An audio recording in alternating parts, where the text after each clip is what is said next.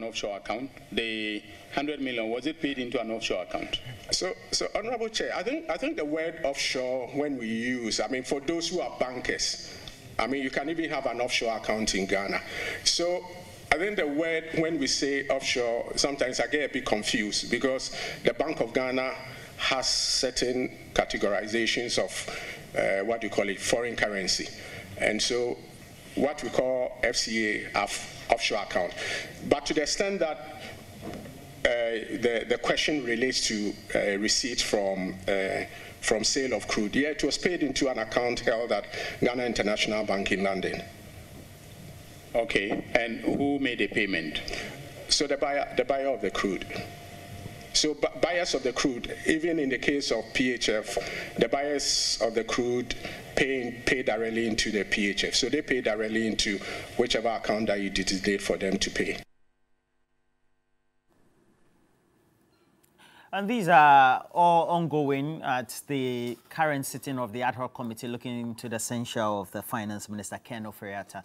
Both sides of the House, that's majority and minority, all want the Finance Minister to go. It's the modus operandi that they differ on.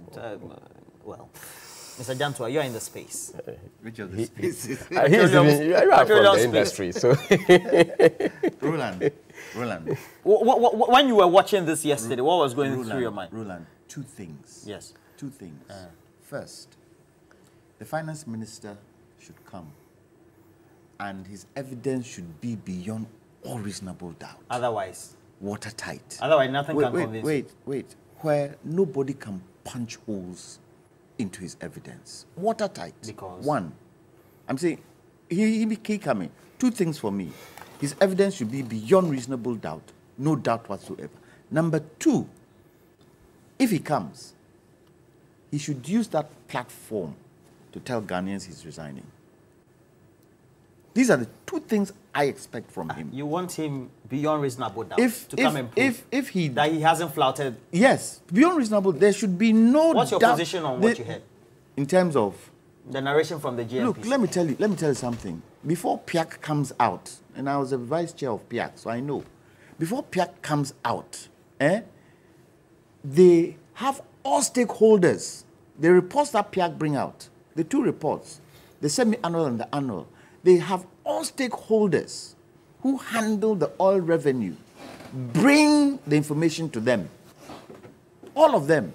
And once they get the information and they put it in the reports, before it even goes to Parliament, there's a validation where they have with everybody, every stakeholder, to see whether what has been put in there is right or not. They would have to agree that what you put in there is right.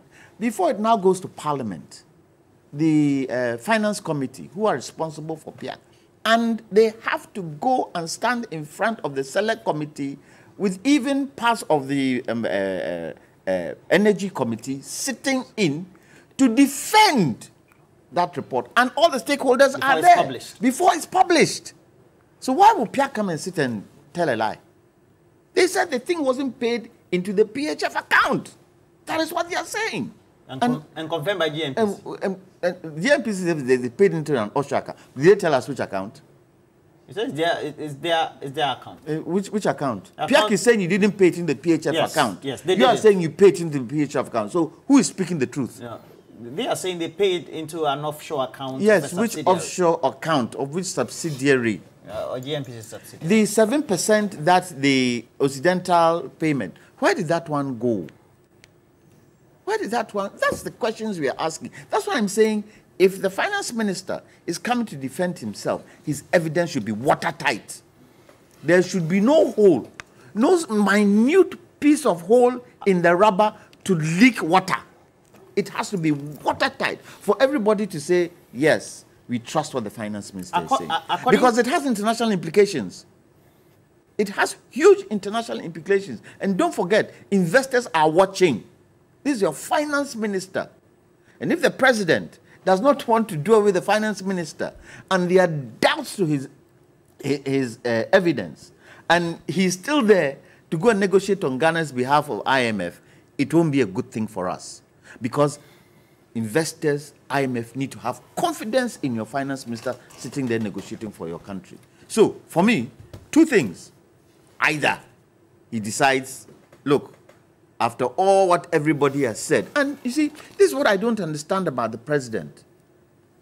Barrages left, right, center, everybody telling you, let the man go. You say you won't let him go. What is it about Ken Ofori-Atta that the president is finding it difficult to let him go? What is it? With everything that has come in, from your own party, from other parties, from the country, what is it about it? I understand. Probably, yeah, but it is in relation to it. Isn't it because of Ken Ofori-Atta we are doing this? You mean he did something untoward? But, based on what? I don't know whether he's done something untoward, but from the look of things, there is something in there that is stopping the president from doing away with Ken Ofori-Atta. Now, I wouldn't doubt Piak. This is your proverbial talk. What proverbial talk? What is proverbial about it, Roland? Do you understand why the president doesn't want to do away with Ken Ofori-Atta? Can you give me a reason why? Give me a reason why. Give me a reason why. The reason is that he should finish budget and IMF. When there are things that people feel you did not do right, and people feel, okay, you even let's take. But Mr. Janto, shouldn't be about feelings. It has to be about what is right. Okay, what was done right. Let me give you what is right. Let me give you what is right or what is wrong. The debt stock, where is it today? Where does the debt stock stand today? It's over 400 billion, isn't it? Isn't it? But we're a country. I said, isn't it? Yes. Who borrowed it on our behalf? The finance minister led the team. Parliament approved it. Was that the only way? So that is why sometimes I say they are all complicit. They are all complicit. Because when he brought it, but it's the finance minister and the executive who decided to go this way, and it came to Parliament, didn't it? Unfortunately, Parliament didn't see the future of those loans.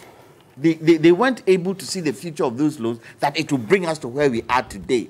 But who started it? It's the executive who brought it to Parliament. The executive who brought it to Parliament. And has it helped us? For instance, this benchmark discount value thing that they brought in, did it help local farmers?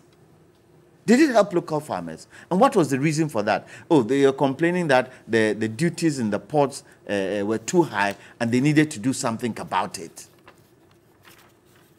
There are certain things that, Roland, as government, if you do not look at and have a third eye looking into the future, comes to bite you, and that is where we are. How are we going and where are we going to find 400 billion to pay our debts? The president is going to, what do you call it, 27, and saying to them that use carbon credits to offset our debts. Isn't that embarrassing? Oh.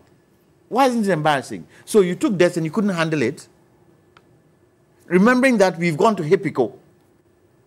And HIPIC was a situation where we'd have thought things would start straightening up. We'd gone to IMF. It was extended another year. And we are back to where we are. How do we think our international investors would think about us? Really? I'm saying, all this is not necessary. If Ken Ofori-Atta can come, have a watertight evidence, or tell Ghanaians, use this as a platform, tell Ghanaians, with all that is going on, I don't think it's fair on the country. I am resigning today. If he can do that, we will applaud him. He will keep some of his integrity in place. At the end of the day, concerns about flouting of the Petroleum Revenue Management Act, but all related to either poor supervision or perhaps also the Minister of Finance being questioned about, having a certain role of span of control, which really flout regulations, lay down acts. Thank you, Roland. I agree with Mr. Gentua that Ken should resign. No, that's not what I agreed. I agree that there will be a watertight response to what has been leveled against him at the committee sitting, and I believe that the finance minister will do that. I disagree with him resigning on that score on the grounds that he is before the committee. Even if he has presented a watertight argument to support his claim or to dissolve what has been said, until the committee finishes, he can't absolutely resign from the process and leaving the committee to hang, because he has to go through the process. And if the finance minister will have to go, he has to go on a ground of merit. And I believe that we should leave him to face the committee, finishes with the committee. If he so wishes that he wants to go, then he does that. But I support the point that a watertight argument... Are you saying the country doesn't have any interest in whether he stays or he goes? I am not saying so. I'm not saying so, that whether he should go or he should not. But I am only saying that after presenting a watertight argument to the committee with respect to what has been said yesterday at the committee level, resigning afterwards from there would not be good, in a sense that the committee sitting is for 7 days, as instructed or directed by the Speaker of Parliament. So if the committee finishes and he has been able to prove himself and he decides to go, I believe that that is his own decision. And even the vote of censure, it is a may. It is not something that, if it is done, the president will have to still go ahead and fire him.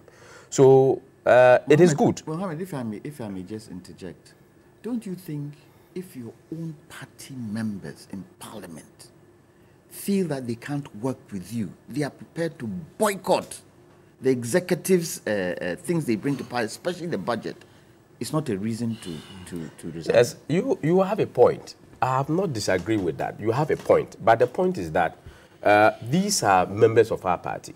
These are people's representatives. This is the opinion that they have expressed. And the entire caucus has said, we don't want you. Oh, no, it wasn't the entire caucus. The caucus is about 100. Now it's the entire caucus. So now, even if it is the entire caucus, I'm from the party. I was in parliament when the motion was tabled. I was there with my boss, the general secretary. To whip the MPs in we have had several meetings with them after they had come out to make that public pronouncement. As a party and government, we need to engage and bring everybody on board. But they are still holding on to it. Yes, that is the opinion that they have expressed. All right. And we will have that opportunity to talk with them.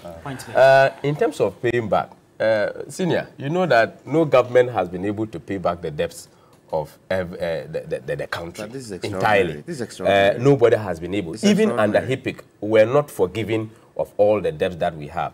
And the president calling for this carbon this thing to settle some of our debt. I believe that these were some of the issues that even emanated in the HIPIC forgiveness of debts. So if these are our entitlement, and we are saying that, okay, if this is entitled to us, and then you are not giving it to us, we are calling on the World Bank to use it to be able to offset some of the debts. I think that maybe it is right that the president had made that particular call. I want to answer his question, that why is the president not sacking him? Why? It's because he's the custodian of family loot. Oh. What do you mean by family loot? Family loot is where you use your own company to, when you borrow money, then the monies come to you. Well, he resigned from the company, we're told. He is the beneficial owner of that company. He's the shareholder of that company. So your answer is that because he's a custodian of the family loot. Next point, we are hearing him from the party saying that the finance minister will resign at his wish, if he so wishes. You heard him, if he so wishes.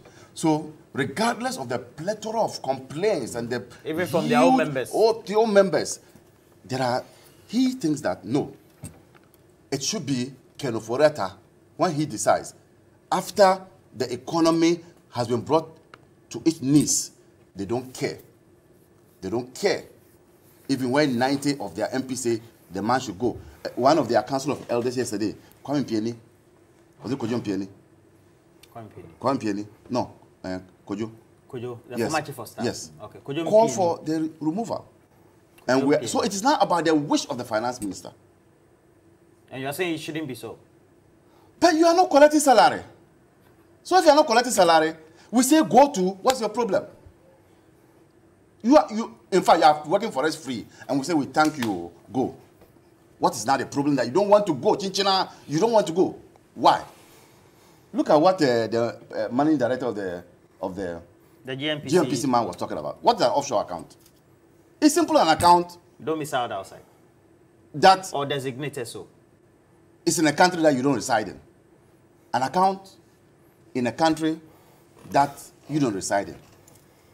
They ask you whether has the money been paid into a offshore account. Oh no, it has not been paid. Ghana Commercial Bank, that's an offshore account. A GMPC boss doesn't know that's an offshore account and was whining all over the place. These are the people managing our resources. Why? The Petroleum Management or Revenue Management Act has provided for a petroleum revenue management fund. And the law is specific. Pay it into the fund, and the fund is domiciled here in Ghana. Then the decision will be made. This is to the fund is in this Ghana. Whatever criminality that existed for them to pay it in that offshore account, it's all there and God knows. And that's why... That's speculation. Let me tell you, just before you finish, let me tell you... No, he hasn't finished. The man is besting... See, if you have been told to put the family resources here, and you decide to put the family resources there... That's flouting directives. There must be some criminal mind behind what you are doing. So, the burden is now on you, and that's why I agree with him. You should come clean today. You should come very clean today. Or he resigns. Well, for the resignation, look, the president is the one who is supposed to fire him. He's also dragging his feet. The man too says he won't go. For me, I would say that let's leave it. Country broke, you know broke, we're all there inside. If this country goes to the doldrums, we are all inside. Now that our economy has been downgraded and we buy petrol at such an exorbitant price, is it only the NDC people who suffer? They are also suffering. So if they are telling you, take that man away so there will be confidence in the market will enhance, or there will be confidence in our economy. You don't say you won't do it. And the stubbornness of Akufo-Addo is becoming unbecoming. You see, me, I was told that as you grow, you sober. You see, as you grow, you sober. But it's like Akufo-Addo's own is different. I don't know what kind of blood is in him. As he grows, he becomes more hyper and does not listen to what people talk about. How can you prefer your cousin to the entire nation? And everybody's crying. Akufo-Addo, Akufo-Addo, Akufo-Addo. The people are crying. Mention your name in their sleep. You won't listen. What do you mean? What is special about this, your cousin? But there are so many cousins. Take him off and bring another. If it's about the cousin thing, take him off and bring another cousin. They didn't say you shouldn't bring another cousin. Mr. Mali, but you did hear the output of that interaction they had with the majority. And it is that the president would prefer that the finance minister, because he had begun negotiations with the IMF on how we can get a bailout, will finish those discussions. And then also will lead the president's team or the executive to present government's financial statement for the next year, 2023. And the appropriation. The last thing I wish for my enemies is death. But Ken could fall down today. Who will lead those discussions? Somebody else. No, but when he was sick, I'm not saying that. Who read the budget? Me. Okay, so you're saying saying that in a hypothetical situation. Me, I dislike him. He's not a constant. Because of his management of the economy, but I will not wish him death. But I'm saying that he can fall down today. Just as how I can also go out and fall down. Who will drive my car home? Wouldn't somebody drive it home? Yeah. I will drive it. Roland, yesterday when Piak met the committee, there were other things that they wanted to bring up. Yes. But didn't have the time. So there were three things. The first one was the acquisition of 7% interest in Jubilee and 10 fields. Yes. The second thing was the unspent ABFE from 2017 to 2019. Where is it? Where is it? Yeah. The third is capping of the Ghana Stabilization Fund. All this is a challenge because they can't find where these things have gone. And so they didn't have the time. So there are issues of accountability. Which is being supervised by the Finance Ministry. Finance Ministry. And the 7% that was realized from the sale of Occidental came to about 100 point something. That was supposed to be given to Exploco, but was transferred to the new company. The new company. Who are the directors of that new company? And I say... Well, their accounts are domiciled offshore, but they're still a subsidiary of the GMPC. Who are the directors? Belongs to the government of Ghana. Who are the directors? Well, who? It's not hard to find. It's not hard to find. You are in the space. Yes, who are the directors? Who are the directors? And I believe that the committee should call the chairman of the GMPC board. Isn't it our own Freddie Blake? Isn't he chairman of the board? Oh, okay. To call him and also question him on this. If we want to get to the root, you can't only question Piak and leave it there. Well, bring the others in place. GMPC person, bring the because it has to go to the board, doesn't it? And the board has to also give the go-ahead. Question him so that we get the right situation. Because you see, we don't want a situation where we are faulting the finance minister for something that he could do nothing about and had to follow. You think so? Well, it could be. Because he has a responsibility I'm just saying it could be. So everybody in that trajectory who is part and parcel of this 7% sale of Occidental should be questioned. They've questioned Piak. And remember, as I said earlier, everybody brings their information for Piak to analyze and put in a report. So all the stakeholders know what was in that Occidental sale. Bring them and let them come and say their bit. But this thing about the deputy GMPC and MD saying, oh, an offshore account can be. Yeah, there are offshore accounts in banks here. But the question, the term offshore means offshore. Which offshore account did it go into?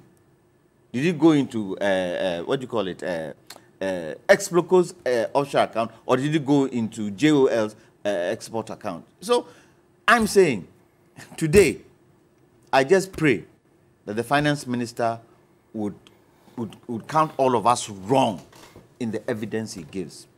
If there are question marks, then... That's preemptive. Yes, well, preemptive, but let's see. I'm saying if, I'm not saying there would be. So it can't be preemptive. If. At the party level, we saw your General Secretary issue a statement. That's your boss, right? Yes, please. Okay. So the statement is calling for a certain kind of truce. But then it's also accepting within the rank and file of the party that there's some level of agitation. Right? There is. It's an open agitation. Okay. We all know. Okay. So you agree that the man has not been on top of his job? I mean, among your membership. Not only MPs, but... For me, as a party, I cannot have a position that will define the fate of... No. I'm talking your party. I'm not questioning you as... Yeah, as a party, we can't take that position. The question is, from the feedback you pick from your membership. So you are asking for my personal opinion? No. As party reps. Yes. The feedback you pick as party reps. He understands your question, but he's... You understand? I know.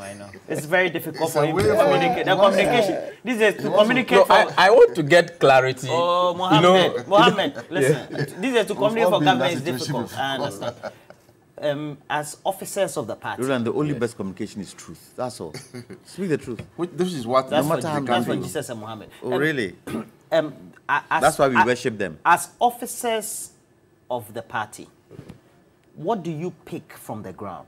Because your MPs say their constituents are raising. And we know that their constituent may be made up of MPP, NDC, CPP, and everybody else, and even those who don't belong to any party or vote at all. What do you pick from your larger membership about what they feel about the finance minister, whether he's been on top of his job or not? Roland, the feeling of the party was expressed by the letter of the national chairman, where we have taken opinions of everybody, including the 85 or so MPs who had come out to speak publicly at the press conference, and also the engagement of the party between the entire majority caucus, the presidency, and the National Party. Those opinions were taken into consideration, and it resonated so much in the letter that was issued by the national chairman of the party, which says that let's all get because back your members table. They said okay, they are giving him time. Now the thing is that he shouldn't even present the next budget, which is 24, 26. Yes. All those ones have been taken into consideration, and as we said, there is a number of talks that is going on between party and government, and like he said, when they met the president made a categorical statement about the instances, and you have also said so here, what has to be done before what is done. But So, Mohammed, sorry, what was the reaction of the country when that happened? yes. When they went to the president, and the president said that, and they kind of agreed. What was the reaction in the country? Is it And that is what you should be looking at. Yes, we are looking at all these But you're options. not. But we are looking at all these The options. country was so disappointed. You see, And that is where the crux of the matter is. Because they vote you into power. And you should take what they are saying. I think but you don't seem to. He knows. He knows, but then he should say it. He can't say it. Why? The president. Why? He's been whipped into it. The president heard the leadership. The president did not dismiss the opinion of all those members who had expressed those other divergent opinion from what the president stands for. The president also came out with something. The mistake the president made was that he didn't listen to the country. That's his mistake. He did not listen to the country, and he's not listening to the country. That is what hurts. Is he? And is it because he's not coming back? This is his last term? Would he have done this 2016, 2017? No way. I want to believe that when you say the president did not listen, I mean that maybe you are referring to this particular matter. The president has always been a listening president. He has been. He has been. He sacks Charles Eduboyin, Minister of State Finance, former Deputy Finance Minister. But for all the faults, he sacks Ejaku just like that. Yes. So that's what I'm saying. The president has always been a listening president. Even from but the if you say, if you say, no, I'm not surprised. It's an open knowledge that he has sacked Eduboyin. Ejaku went through a certain process. What process? Several other. Did we hear anything? Were they chasing Ejaku? Was the parliament chasing Ejaku? Were the people chasing Ejaku? Were the ministers chasing Ejaku? Nobody was chasing Ejaku. The president but he went just like that. He didn't even listen to on Ejaku. This one. He also proffered what he wants to do, what he has tabled before. We can't just disagree with him on a point. Why can't we? He says that he wants him to finish with the negotiation. Do you think that the president is listening to the cry of the people and then the party?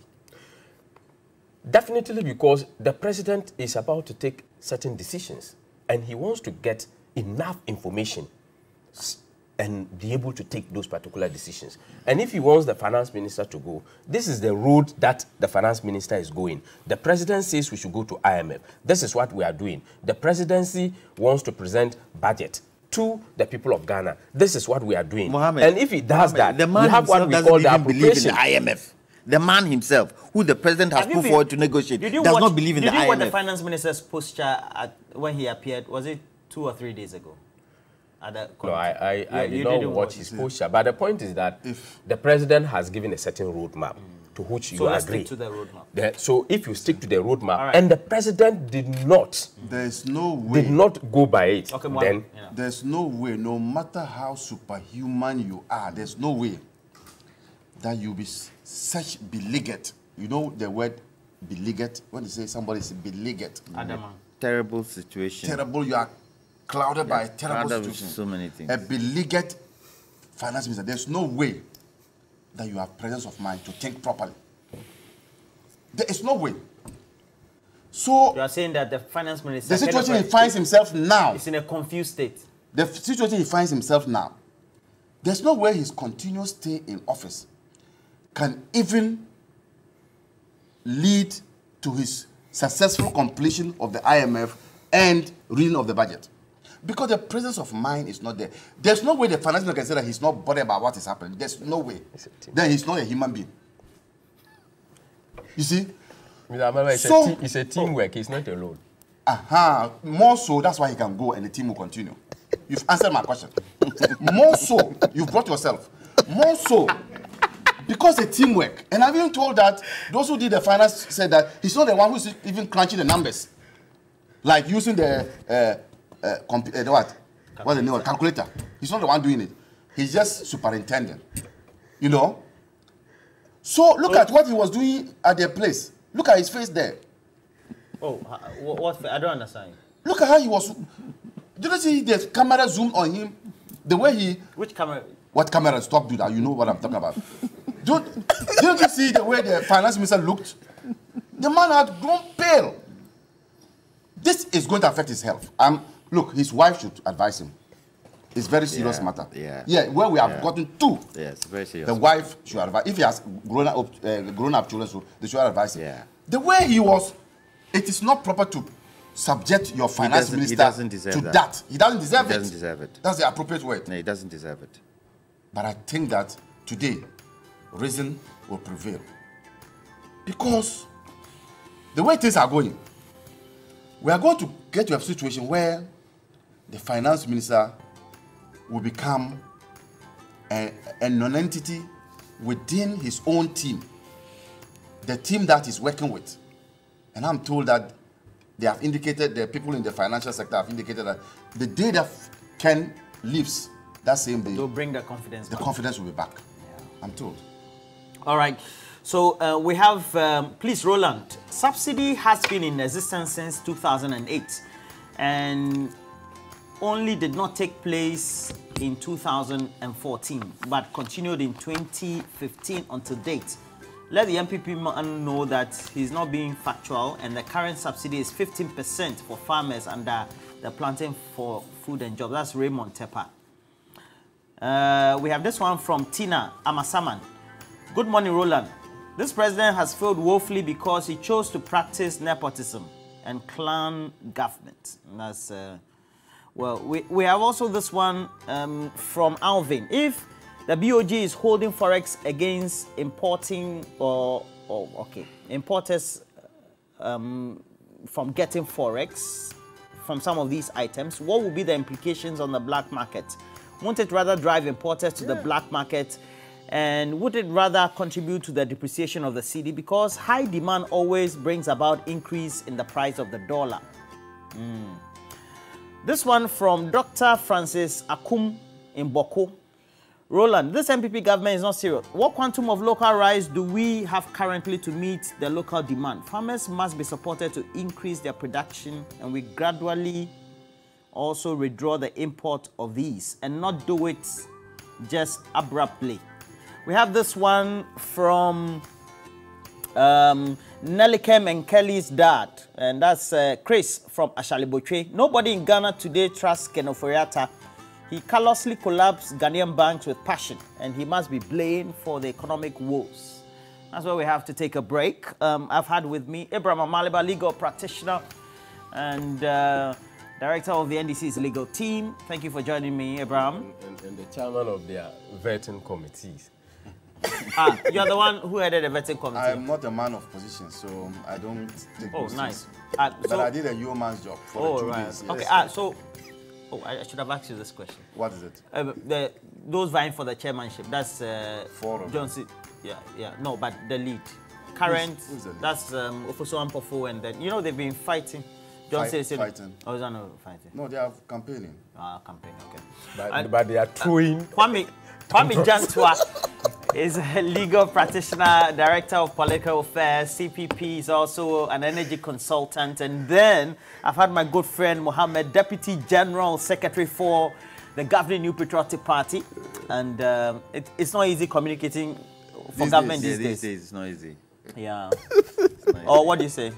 But you know, even drinking water, it's not easy drinking. It's difficult. So, in everything that you do, there's difficulties. It's when you ask him about the vetting, it was difficult for him to answer. So Haruna Mohammed, who does admit that Even drinking water these days is No, not these days. I'm saying even drinking water. He's a deputy general secretary. No, let's correct it. Let's correct it. I'm not saying drinking water these days. I'm saying that even when you are drinking water, that is difficult because you can be choked. I'm